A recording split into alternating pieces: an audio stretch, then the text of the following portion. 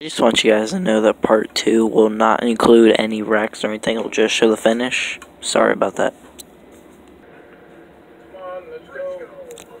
There we go. We got 2 laps to go.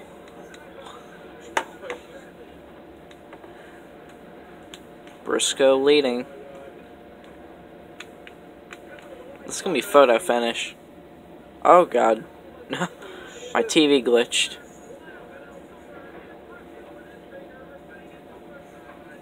Oh god, it's gonna be something. Oh, freezing in the wall. Oh god. Oh no. Oh no! Oh god. Briscoe won. And a big wreck. Big wreck. Cody Coughlin. Yeah, so as you saw, Chase Briscoe did win the race.